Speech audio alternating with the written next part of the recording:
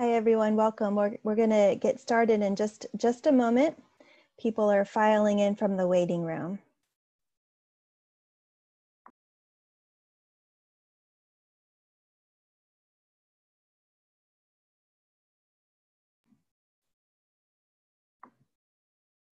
Welcome to today's webinar on the California End-of-Life Option Act and how to access it.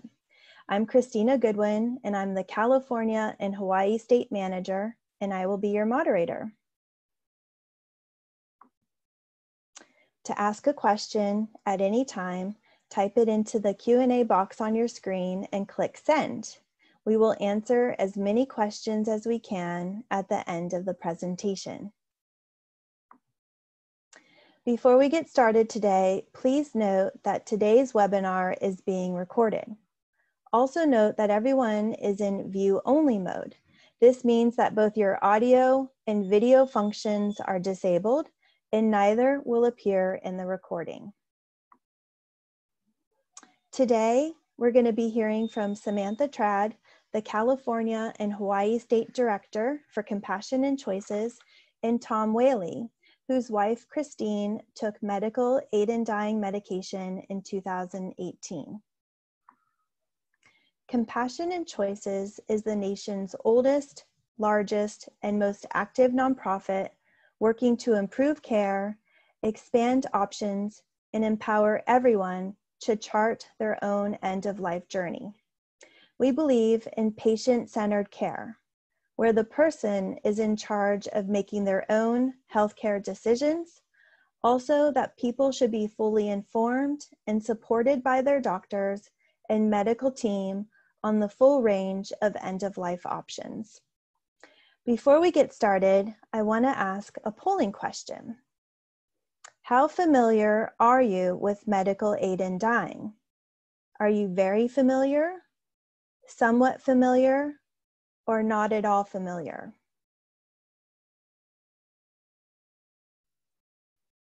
All right, we're getting our responses in. Okay. All right. It looks like 66% are somewhat familiar, and then 22% not at all familiar, followed by 12% very familiar. Well, we hope after today's presentation, you will become more familiar with the End-of-Life Option Act. Thank you. I'm now going to turn it over to Samantha Trad. Thank you, Christina. And thank you again, everybody, for joining us today. Welcome to our virtual webinar.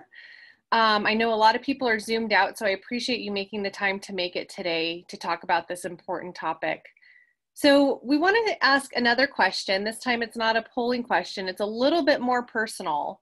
And normally when we do this in person, we ask people to raise their hand so you can just think for yourself if this is true for you or not. How many of you here today are going to die? Anybody? Death can be a really hard thing to talk about, especially in our culture. But the good news is that talking about death won't hurt you. It'll actually help you to have a better end-of-life experience. And so that's why it's important to come to things like our webinar today. I have another question. How would you like to die? You know, take a couple minutes and just think in your head, what is your perfect death? A lot of people, sorry, I don't know if you guys see if the polling question came up, but a lot of people compare death to birth. It's kind of a strange thing, but you know, the way you leave the world can be very similar with how you go into the world, right? And people like to plan their birth as much as they can. I mean, the mother, not the person, obviously. But I have 2 kids, and I remember putting together my birth plan, figuring out what I wanted. What do you want at the end of your life? How do you imagine it? So most people say that they would like to die at home, surrounded by family, with their pain managed. Most people don't want to suffer. And very few people say that they would like to die in a hospital hooked up to machines. But unfortunately, the truth is that most people tend to die in a hospital hooked up to machines in a way that they never wanted in the first place. So that's why it's really important to know your end-of-life options. So we're going to talk now a little bit about the different end-of-life options that are available. There are many different end-of-life options, such as all medical treatment interventions possible. And at Compassion & Choices, we fully support people's choice to receive every medical treatment possible and to die in an ICU if that is what they want. But if you don't want that, and I suspect many of us do not, Compassion & Choices is working hard to make sure you have options for the peaceful death of your choosing. There's refusing treatment or avoiding unwanted medical treatment. Every adult has the right to refuse unwanted medical treatment. This is part of every individual's right to choose what will be done to his or her own body, and it applies even when refusing medical treatment means that the person may die. There's hospice, which is an interdisciplinary team of caregivers providing comfort, support, and dignity to the terminally ill people when medical treatment is no longer expected to cure the disease or prolong life. And this service most often takes place in the home. And at the center of hospice and palliative care is the belief that each of us has the right to die pain-free and with dignity, and that our families will also receive the necessary support to allow us to do so. There's VSED, which is also known as voluntarily stopping eating and drinking, and it's a legal right for any individual who wishes to shorten their dying process by refusing nourishment orally or through a feeding tube. It's a peaceful way to control the dying process if done under medical supervision with hospice and other palliative care. And it can be a really compassionate option for people with dementia. And our organization does offer presentations specifically about voluntarily stopping eating and drinking. And we'll talk about that at the end of the presentation. There's palliative sedation or deep sedation, which is the continuous administration of medication to relieve severe, intractable symptoms that cannot be controlled. And this unconscious or semi-conscious state is maintained until death occurs. And then there's medical aid in dying. And while hospice and palliative care can help most people most of the time, for some it's not enough. And for them, medical aid in dying should be an option. And I just want to point out that all of these options, they're not mutually exclusive. Thanks, Christina. So here in California, the California End-of-Life Option Act was signed into law on October 5th, 2015, over 5 years ago. Governor Brown, when he signed the bill, made a really powerful statement, and he said, "I do not know what I would do if I were dying in prolonged and excruciating pain. I am certain, however, that it would be a comfort to be able to consider the options afforded by this bill, and I wouldn't deny that right to others." He signed the bill in 2015, and the law went into effect in June 2016. There has been ongoing support for the End-of-Life Option Act. There was a great study done last year by the California Healthcare Foundation that showed, just like in 2014, 75% of Californians support the End-of-Life Option Act. In fact, they surveyed every single demographic, and the majority of every demographic wanted the option of medical aid in dying. Asian Pacific Islanders polled at 76%, 70% of Black Californians, 68% of Latinos, and 82% of white Californians. California was the 5th state to authorize medical aid in dying. Today, there are 9 states and Washington, D.C. that all have similar laws that are modeled after Oregon's. Oregon has had their law for over 20 years. On this map, you can see the dark blue states are states that have pending legislation. In fact, in Massachusetts, we're very close to passing a medical aid in dying law there, and we expect hopefully a few more states to come on board. So if you have friends or family in other states who are passionate about making sure everyone has the full range of end-of-life options available to them, feel free to reach out to us because there's a good chance we have volunteers in their state. Speaking of volunteers, the yellow boxes show where we have active volunteers across the country. So what is medical aid in dying, Christina? Yeah, so as I mentioned earlier, medical aid in dying is one of many end-of-life options. It's a medical practice in which a terminally ill, mentally capable adult with a prognosis of 6 months or less to live may receive medication, which they can choose to self-ingest to bring about a peaceful death. Medical aid in dying does not cause more people to die. It allows fewer people to suffer. Medical aid in dying is not considered suicide or assisted suicide. Now, this is a really important point to make. People who want the option of medical aid in dying, they don't want to die. Their terminal illness has robbed them of the option of life. And so they are taking medical aid in dying so that they don't have to suffer at the end of life. And it gives them a little bit of control over something they really don't have any control over. In fact, some people are offended by the term suicide or assisted suicide. It's also important to note that wills, contracts, insurance, and annuity policies are not affected. In fact, the death certificate lists the underlying terminal illness on the death certificate. It does not say medical aid in dying because that is what the person was suffering from, their terminal illness. That is what robbed them of life. In fact, just having the prescription, gives patients a great sense of relief. I met a man who told me he never felt more alive until the moment he got his medication in his hand.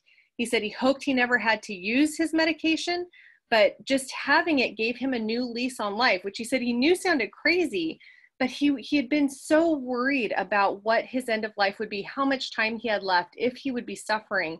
And with that prescription, he knew that he could really enjoy his final weeks and days. And if his suffering became unbearable, he had an option to peacefully end it.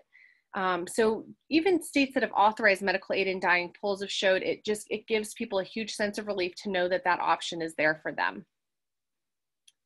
So how is a person able to get a prescription for medical aid in dying? How do you qualify?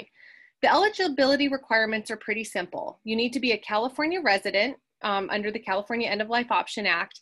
You need to be an adult, 18 years or older.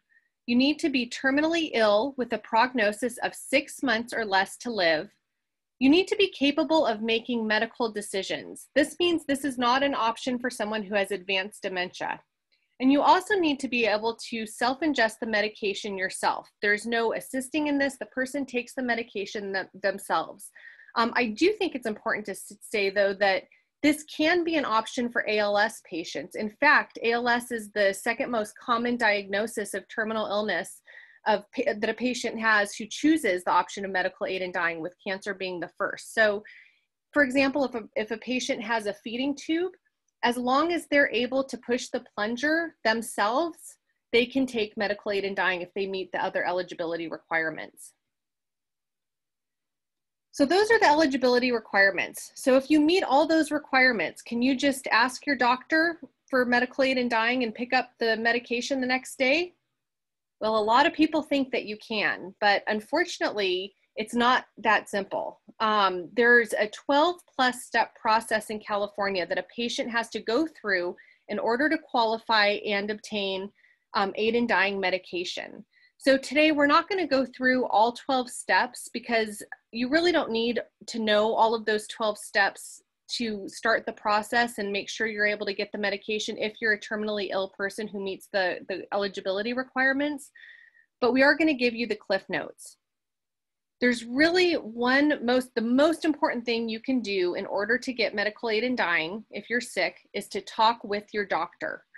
I can't stress this enough. If you think there's even a 1% chance that you may want the option of medical aid in dying one day, talk to your doctor today, because unfortunately it can be very difficult to find a doctor who will support you in the option of medical aid in dying. And there's a couple of reasons for that. If your doctor says they can't support you in the option of medical aid in dying, you should find out why. Is your doctor allowed to prescribe?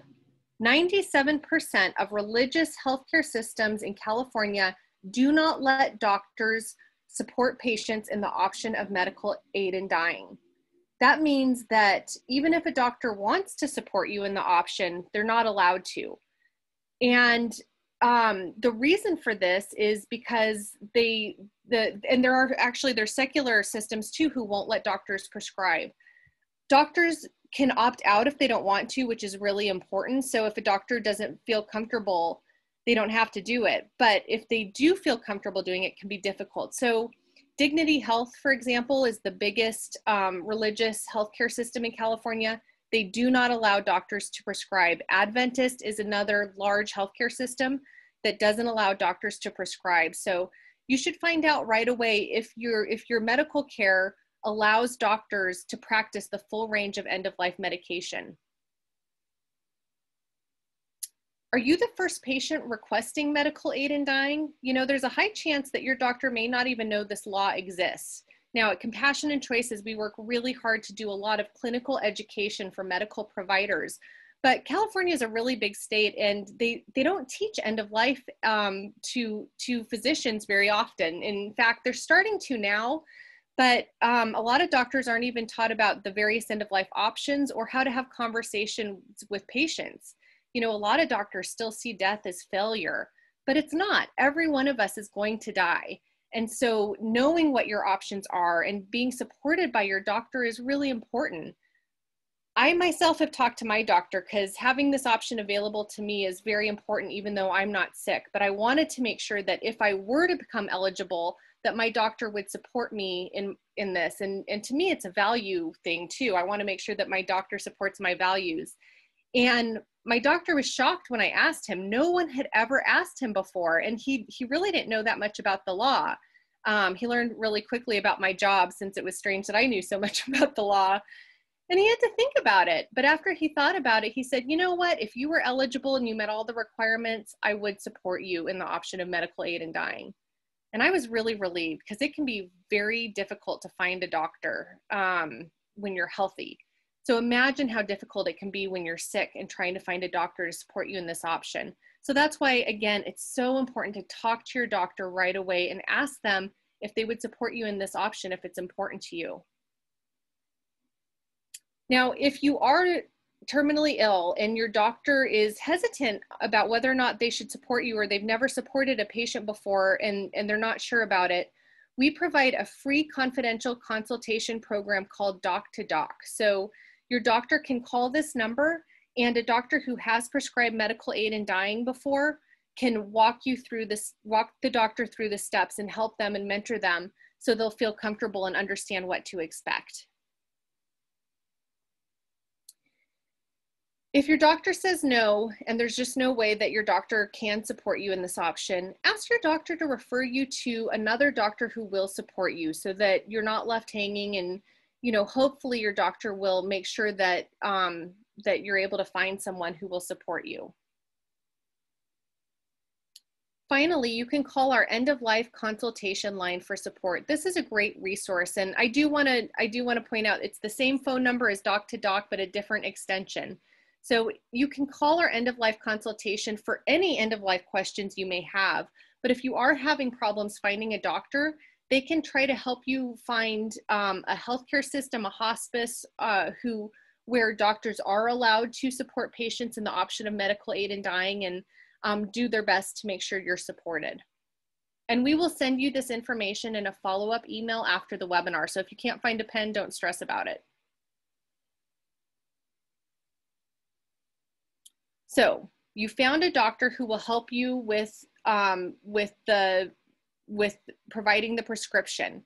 What do you do next? So after you find that first doctor, you need to find a second doctor who will confirm your eligibility. Now, the first doctor should help you with this.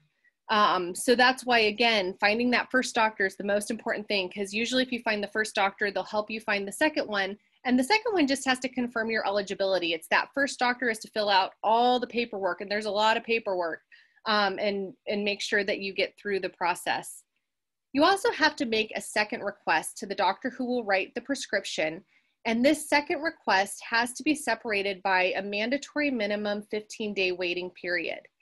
This can be a really long time if you're terminally ill. And we know from a study that Kaiser Southern California released that 1/3 of their patients who otherwise would have qualified for medical aid in dying, they met all the eligibility requirements, they didn't survive that 15-day waiting period. So again, this is another reason to try to, get the process started right away, because it can take a long time. There's also a written request that you need to turn in, and it can be submitted during that 15-day waiting period to your doctor.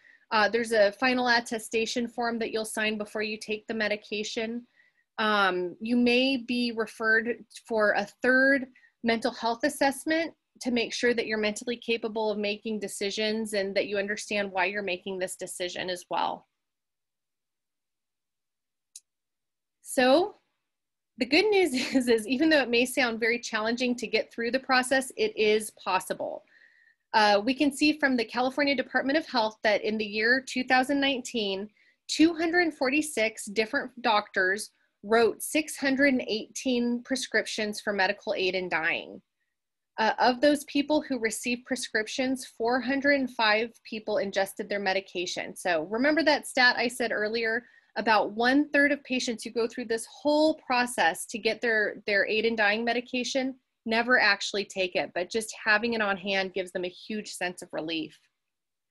We have data from the first 3.5 years that the law was in effect, and we don't know the total number of doctors who wrote prescriptions because they're very careful. They don't want to reveal anybody's identity, obviously.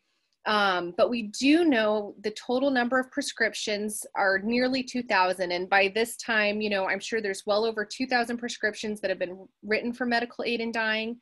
We know that over 1,000 patients were enrolled in hospice. Hospice can be a great and wonderful thing.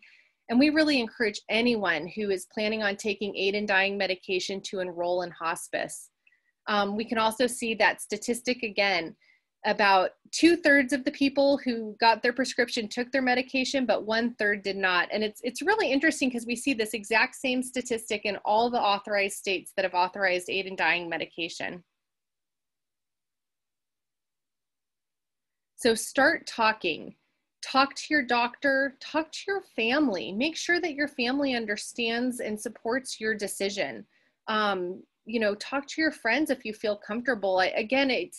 Death is often referred to as the elephant in the room. Nobody wants to think about it. Nobody wants to talk about it. But, thinking about it can actually make you enjoy life really even more, because we're so lucky to be here and you never know what's going to happen tomorrow. So talk about your values and what you want. I'm going to turn it over now to Tom Whaley. Tom's wife, Christine, wanted the option of aid in dying medication. So I'm going to let him tell you her story.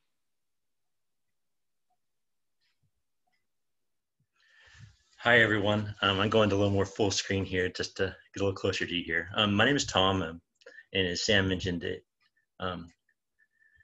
Christine and I had a bit of a journey. I'll start off. You can maybe know her a little bit.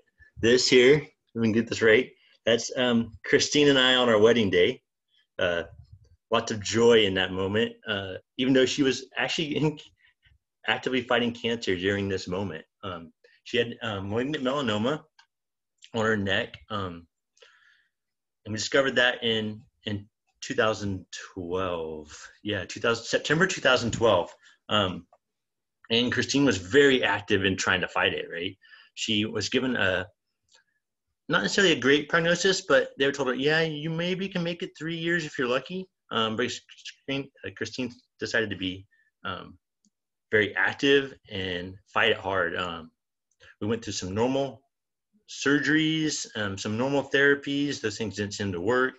We moved on to experimental trials during the process of the next 6 years after 2012. So we went through at least 3 different clinical trials that she got enrolled in. Some of them were very harsh. Some of them gave her some respite from the problems,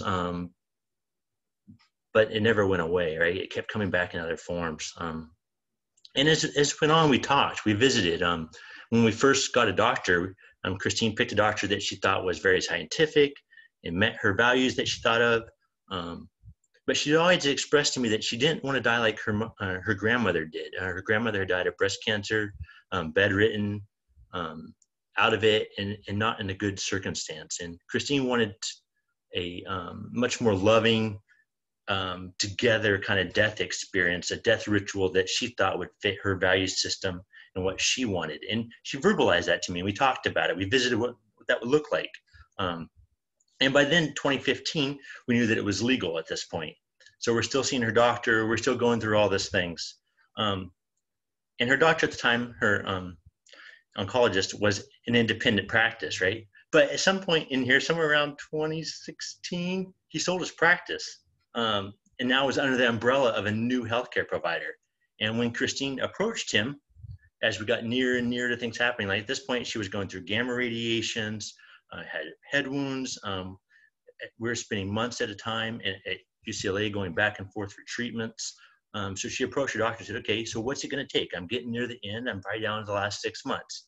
He said, I'm sorry, but I don't support this. Well, he was in a religious hospital, and we had no clue that it had changed like that. Or we just weren't aware that that was something that could happen, where an organization would say no to the doctor, or the doctor themselves could say no. Of course, to support the right to say no, but we didn't realize that we needed to ask these questions, right? So now we're in a situation where we don't have someone to go to. Like, what do we do at this point? So Christine was her own best advocate. She started asking tons of questions, calling around to hospices.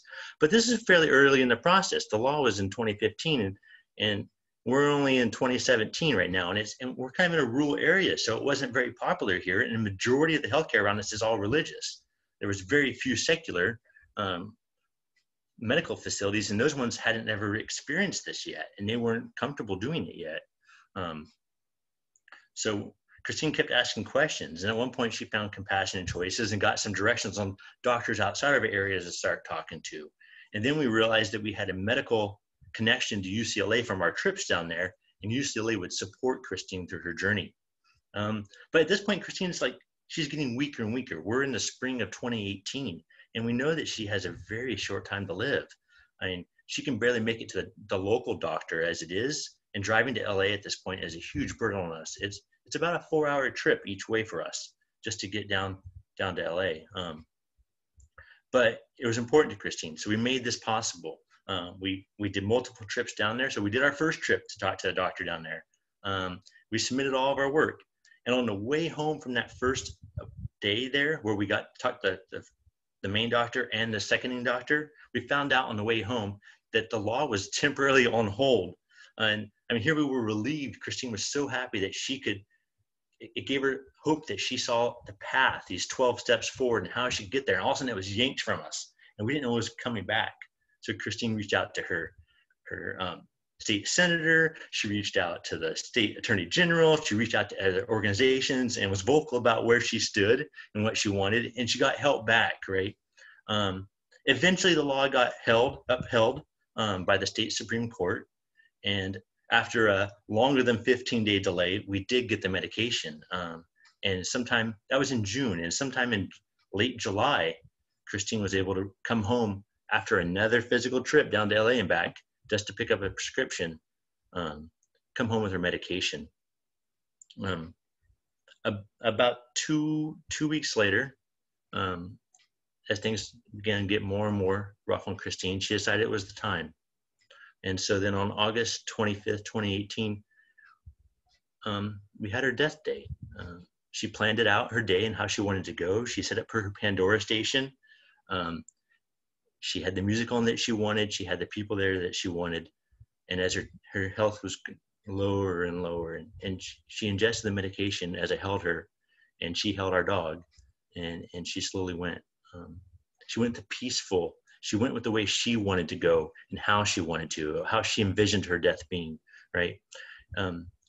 Not to give anything against her fight. She fought hard for 6 years to stay here with us, but her time had come. And just to show you a little bit more about her, afterwards, she was a painter a little bit. She left me a special painting that I found in the house later. she was the rock. I was the whimsical wind in our relationship. And that showed the connection of what she wanted and where she was headed in her fight. So I think going from this, like, talk to your doctor, find out where your doctor stands, find out where your medical support system stands in your life, in your loved ones, and what, if your wishes and what's legal to you are going to be upheld or furnished by those who are giving you care. So with that, I'll turn it back over to Sam. Thank you so much, Tom. Thank you for sharing her story and those beautiful pictures. I want to remind everybody, I'm going to talk about a couple of resources, and then we'll have some questions. So again, if you have any questions at any time, you can type your questions into the chat box, and we'll get to as many questions as possible shortly at the end of our presentation. So let me pull my slides back up.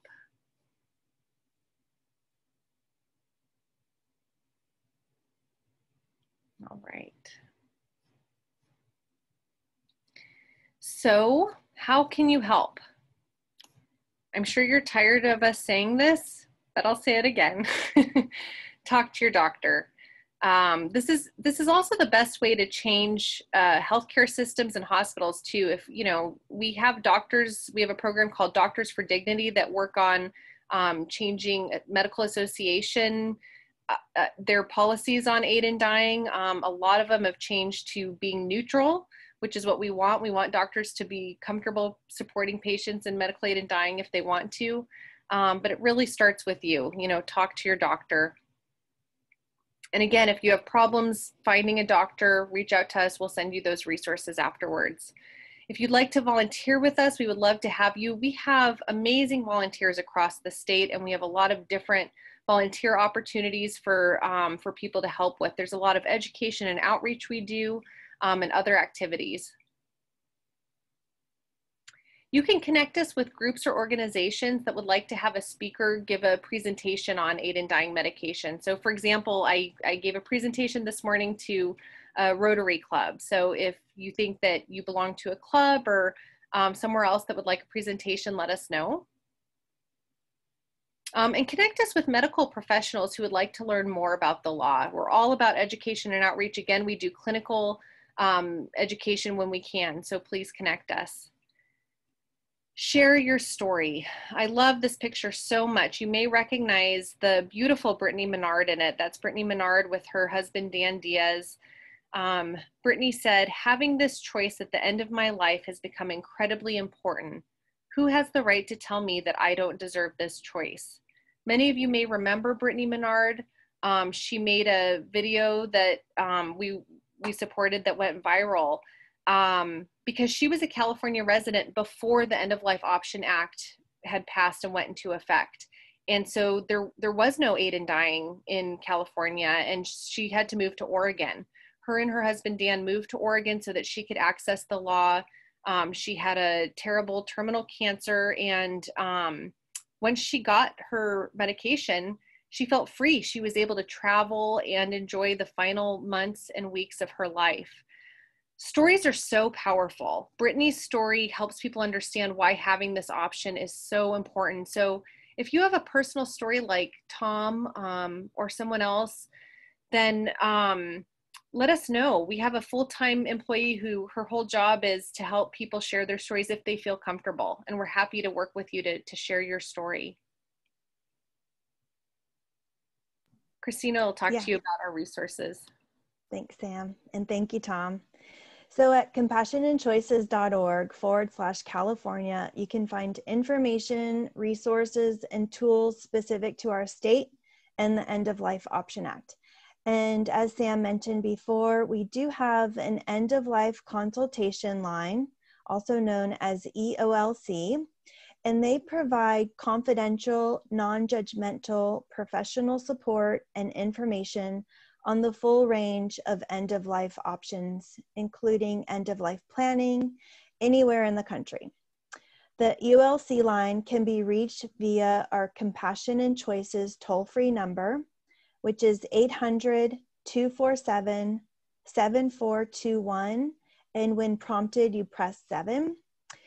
Just plan to leave a message with your name and phone number. They will get back to you within 1 to 2 business days. Sam, do you want to talk about our materials? Yes, thanks, Christina. We have resources available in California in 3 different languages: English, Spanish, and traditional Chinese. So let us know if you would like any of these. We also have them on our website.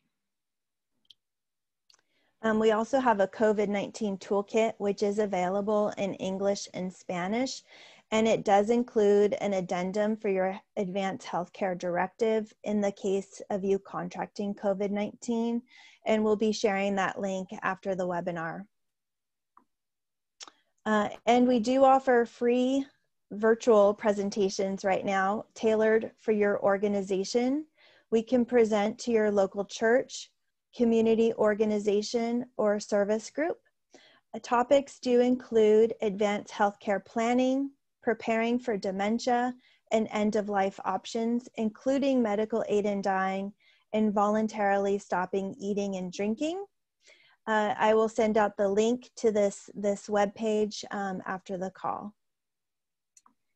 I am so excited about this next webinar coming up on November 5th. It's going to be so powerful, and I really encourage all of you to attend and invite your friends and family. It's a national webinar on patient perspectives on medical aid in dying. One of our colleagues, Donna Smith, who's in Washington, D.C., is going to be moderating this powerful webinar. We're doing it with the City of Hope. It's hosted by the City of Hope.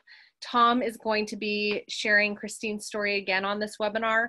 And there are 2 other people, one from Colorado and one from Washington, D.C., whose loved ones accessed aid in dying laws similar to California's law. And they're going to be sharing their stories about that. You're not going to want to miss this. This is going to be such a great webinar. And the cool thing is if you're a medical provider, or if you know a medical provider, you can get continuing education credits for taking part, for watching this webinar. So if you have friends who are doctors, nurses, social workers, let them know that this is a way to get a continuing education credit, and they can share this experience with you. And after this, again, in that important email we'll be sending out, we're going to have 2 different links. So if you want the continuing education credit, there's a different link than if you don't want the credit and you just want to register to watch it. So make sure you click on the right link to register. You can also follow us on social media. We're on Twitter, Facebook, YouTube, Instagram. And you can contact us anytime. Christine and I love to help, and so these are our email addresses. You'll recognize them when we email you. You probably already have Christina's and our phone numbers, and we'll try to get back to you as soon as we can. Compassion and Choices is funded almost exclusively by individual donors. I know everybody is having a hard time right now, but if you have the capacity to make even a small donation, it means so much to us, and we really couldn't do this work without your help. You may be bored by all the resources we just talked about, because there's so many, and we have even more resources we didn't even include. We just, included the highlights, but these resources are so important, and all of us are going to have to face the end of life at some point, and so our work is just so incredibly important. So if you're able to give, we greatly, greatly appreciate it. And with that, we will now turn it over to questions. I'm not speaking well today. Usually I communicate better, but I'm off today, but that's okay.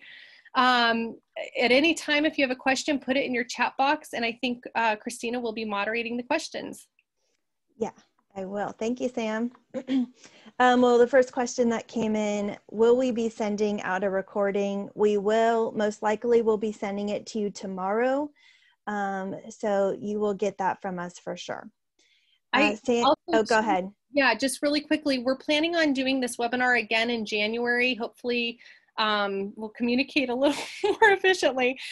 But if you have friends or family who you think would like to watch a live webinar like this and ask questions live, we'll be sending out the date for that in the next couple weeks. But it'll be in January sometime. Okay, the next question. This is for Sam. When does end of life begin? Oh, that's an interesting question. I thought you'd like it. Thanks, Christina, since my brain's working so well. I can add a couple things if you want, and then that might get you going. I just wanted to add that, in order to participate in the law, you do have to get that 6-month terminal prognosis. And I think the term end of life is unique to the individual who takes the medication. And we know based on some reporting, they do it for various reasons. It could include loss of autonomy, not wanting to be a burden on their family. But I think the most important thing to remember is that these individuals, these people like Christine, they don't want to die. Their disease is killing them. Do you want to add more to that, Sam? Sure. I'm not sure if you're asking more philosophically, but I think Christina made a really good point. So in order to qualify for the End of Life Option Act, you can't start that process until you're terminally ill with 6 months or less to live. Full stop. So, even though we keep saying, talk to your doctor, like I know my doctor will support me, but I cannot start that process unless I've been diagnosed with a terminal illness and 6 months less to live. I'll just say quickly about when does end of life begin. My personal story, I was raised by a mom who had a terminal illness. And so we talked about death and dying a lot in our family. And, I wasn't sure if she'd make it to my high school graduation. And we were extremely lucky. My mom was able to be put on an experimental medication. She had a liver transplant, and she's actually still alive today, more than 20 years after I graduated from high school. So when does end of life begin? The philosophical part, I think that's for each person to decide. But in terms of the End of Life Option Act, it's pretty clear. Thank you, Sam. So here's another question, and I think I can answer it. Are there resources within the state which can help with questions, paperwork, and keep us updated on legal changes? I do want to encourage everyone to go to compassionandchoices.org/California, which is our California state page. And from there, we have a whole section. It's called Resources for Patients. There's detailed information about the End of Life Option Act, including the forms required for the law. And we can send out some of these links after the webinar. Do you want to add anything to that, Sam? Yeah, I definitely wanted to talk about the case that Tom mentioned. So in 2018, there was a short period of time in which the law was invalidated. Compassion and Choices was part of working to make sure the law was reinstated, which it is. That fight continues, but it is highly unlikely that the law will be invalidated again. The case has gone up to the state Supreme Court and back down. There's not much standing, but we do have on our website updates of that legal challenge. It's called On versus Hestron. So if you're interested in the court case, you can follow it on our website. And Tom, we have a question for you. Is it easier to access the End of Life Option Act in San Luis Obispo now? It actually is. Christine took the bold move of writing a letter to the editor in our local paper. And then the paper was so intrigued that they actually followed up with a 2-part, full-page front, back-to-back weekends article about her story. That generated a lot of conversation with the local hospice system and the local hospital system. And Compassion and Choices was able to host some talks up here for people that were interested. And so people were able to actually talk about this more. And that has led to doctors being more willing to prescribe up here. And there are a couple of doctors, I think, that in this area that do support it now. Yeah. And I just wanted to mention too, if you are interested in writing letters to the editor or writing op-eds, we have a great communications team that can help support you with that. So it was again, those personal stories. I loved Christine's op-ed. It was so powerful. Sam, here's a question for you. I'm worried that the End of Life Option Act isn't accessible to everyone. How can we make sure it is accessible? That's a great question. And I worry about that too. I live in the Inland Empire in Southern California in Redlands. And it's very difficult to access the law here. So the best way to make sure that we can ensure everyone is able to access the law is through education and outreach. You know, we're hoping that maybe one day we can amend the law to make it to remove some barriers, maybe sooner than later. Oregon actually amended their law. Now in Oregon, if the patient's unlikely to survive that 15-day waiting period, their physician can waive the waiting period. So they still have to go through the rest of the process, but they don't have to wait for 15 days. And that is huge. That means so many more people are able to access the option. But again, education and outreach, you know, if there's a healthcare system where you live that's not religious, that's not supportive, and you wanna try to get them to change their policy, we can help you do that. You know, we have a lot of resources to support you. And we'll work with you to try to make that happen. So volunteer with us if you want a concrete way to make sure that there's more accessibility to the law in your region, and to help us remove barriers and roadblocks. Thanks, Sam. Here's a question I'll try to answer. Must one be in hospice to access the End of Life Option Act? And it is not a requirement of the law, although we do encourage people to be on hospice to receive that additional support during that challenging time.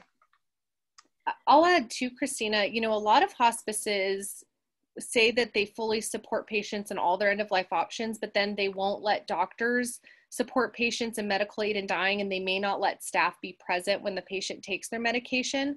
So it's really important to interview your hospice if you have time and capacity to do so, because not every hospice is the same. And again, if you reach out to me or Christina or our end of life consultation line, we can help you find a hospice that's truly supportive of all end of life options and truly supportive of patient directed care, which is very important.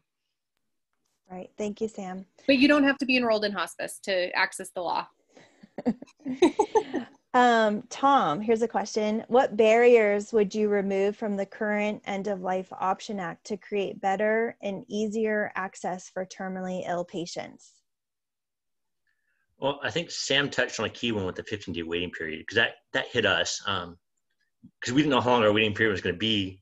Not only was it 15 days, it was almost a month, right? And we didn't know what was going to happen during that month. So to me, that's a huge barrier. That's the first one. I think another barrier that I like to see is that maybe medical facilities, doctors are more open about where they stand. So it's easier to ask doctors this question. Something around some communication that maybe they could provide about what their stance was, so that you know what kind of medical care you're going to receive with a particular doctor or a particular medical facility. A lot of them have that, but maybe they haven't displayed it, they haven't talked about it. It seems to be a little bit something people don't want to talk about, which I understand, but maybe some more open communication around that. For sure. Here's a question I'll try to answer. What if one has a diagnosis of advanced Alzheimer's or dementia and wants to end their life before the advanced stage happens? Is it possible, and how does one plan for this? So as Sam noted during the presentation, if an individual does have dementia, they do not qualify for the End of Life Option Act, unfortunately. There are several end-of-life options for people with dementia, including refusing treatment, stopping treatment, and then voluntarily stopping eating and drinking. We have a lot of tools on our website. We have our Finish Strong program, and we also have our dementia healthcare provision. Sam, do you want to add to that? I think that you explained that really well. You know, it's far more likely that a person is going to have Alzheimer's and not be able to access medical aid in dying than, you know, actually 1/3 of seniors will end up with Alzheimer's. So it's important to talk to your family, fill out that advanced healthcare directive, know the different stages of Alzheimer's, because there are different stages and there's a lot to think through. You know, depending on where you're at, what end of life option would you want? If you're if you're bedridden and you can't recognize your family, but you seem happy, do you want to exercise an end-of-life option or not? And so I really encourage everybody to check out the tools we have on our website. They make it really easy to think through these difficult things, but it can be difficult and emotional. And so, make sure you're in a good state to be able to do that. But we have great resources to help with that. And there are options. So there's another question. What qualifies as a California resident? Do you need to get a California license or ID? Is having a lease good enough? And so in order to be a California resident, per the law, having a driver's license, a state ID, voter registration, if you own or lease property or a tax return, all would qualify you as being a California resident. So you don't have to have all of that. You just need to have one of those. Just to clarify. True. Thank you, Christina. Sam, here's a question for you. If the new Supreme Court ends up getting rid of the Affordable Care Act, what will be the options for end of life? Should the law face a new challenge in California and end at the U.S. Supreme Court, is there a danger that it could be repealed? Great question. So I'll start with the first one. So Medicare doesn't cover the cost of medical aid in dying. And that's really important to know because the majority of people who choose medical aid in dying tend to be enrolled in Medicare. The reason for this is in the 90s, when Oregon first passed their law, Congress put a restriction on federal funds paying for aid in dying. And so if you get VA benefits, that won't cover it, neither will Medicare. However, the good news is that Medi-Cal, our state Medicaid, does cover aid in dying, and almost all private health insurance cover medical aid in dying. So most people who are on Medicare either choose to use private insurance or they pay out of pocket for the medication. And the medication tends to cost around $400, which can be very difficult for people. But again, Medi-Cal can cover that cost.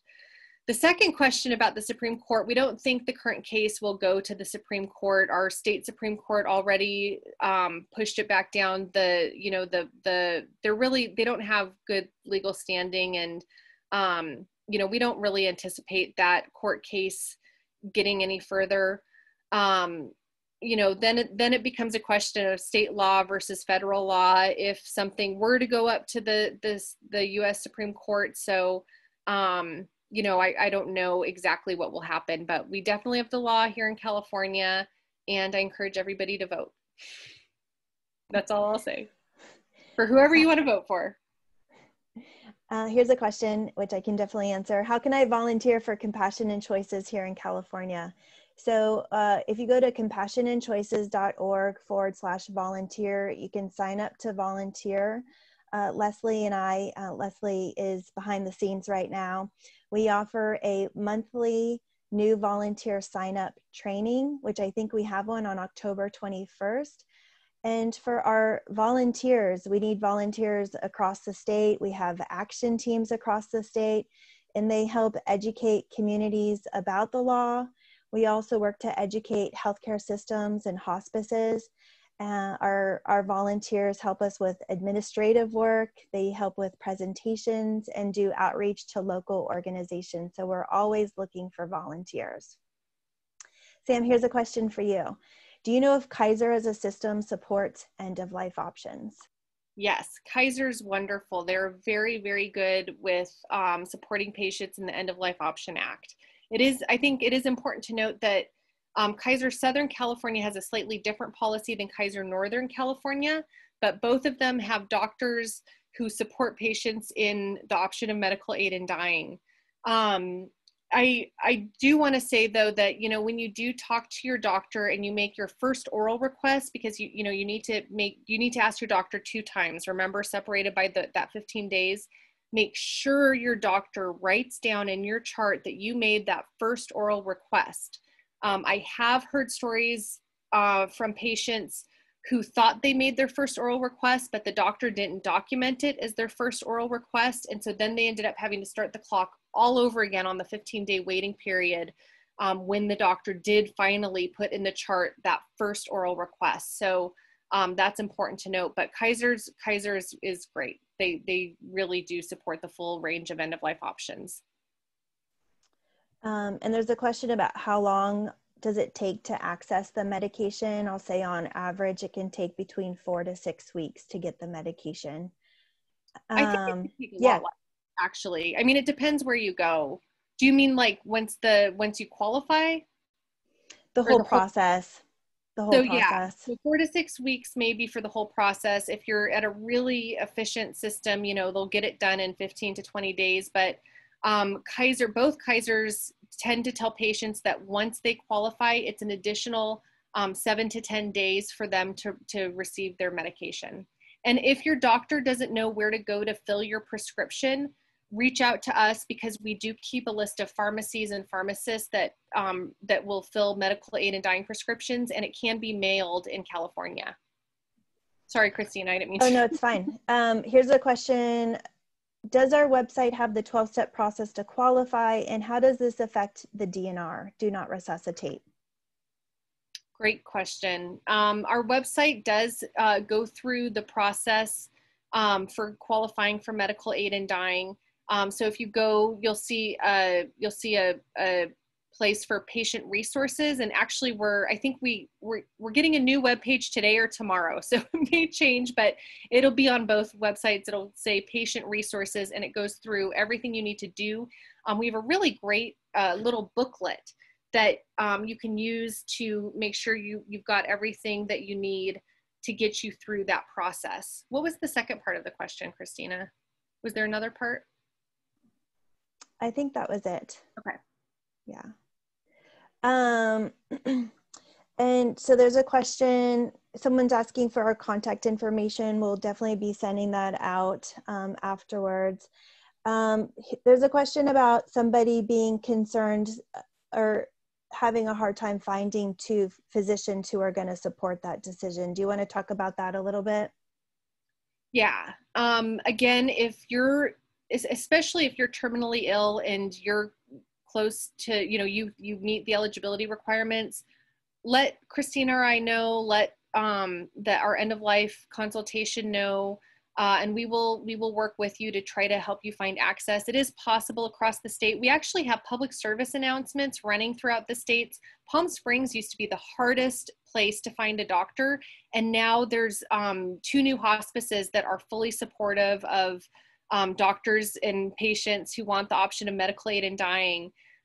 So it is possible to get access across the state. So don't worry, we don't need any more fear. Take a deep breath, and we will do everything we can to help support you and make sure that you're able to find those 2 doctors. The second doctor is usually way easier to find, because all they have to do is say, yes, this patient's terminally ill and they have 6 months less to live. It's a very quick thing. So, and it is possible. Don't lose hope. You can do it. Okay, we might have time for a couple more questions. There was a question asking if we think in California we could get our legislation to be similar to Oregon's legislation, with the removal of the 15-day waiting period. Yeah, that's a great question. So I've actually been meeting with legislators for the last 2 years. We have a lot of new legislators who weren't there when the End of Life Option Act passed. And I'm very hopeful that depending on, who wins the election and ends up in our state legislature, that, maybe we could make an amendment similar to Oregon's law. We know that amendment's been working really well in Oregon. We actually had legislation in Hawaii that had that same amendment this year, and that would have become law, but unfortunately when the pandemic hit, it wasn't considered a priority bill, and the Hawaii state legislature essentially closed, so they weren't able to get that amendment through. But I think that it is possible, and if you're interested in helping with something like that, please sign up to get our emails and to volunteer with us. So that is all the time we have for questions. I know there were a lot more questions. If we didn't answer one, feel free to send us an email. We'll do our best to respond.